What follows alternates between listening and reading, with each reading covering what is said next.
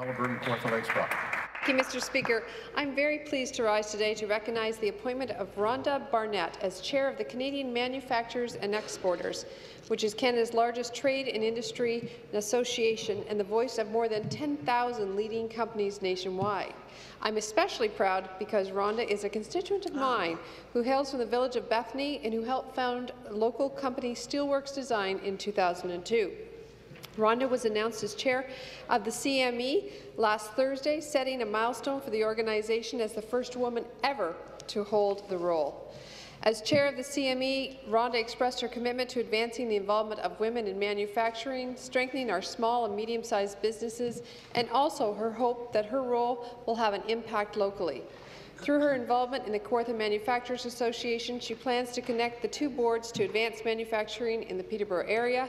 Under Rhonda's leadership, I have no doubt that the CME will be well positioned to meet its goal of doubling the wealth of manufacturing in Canada.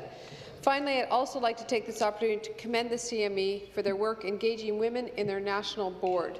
I was pleased to learn that about 25% of their directors are women, and that the board wants to see that number grow to 40%. So congratulations to Rhonda and the CME on this important milestone, and best wishes for continued success in the years to come.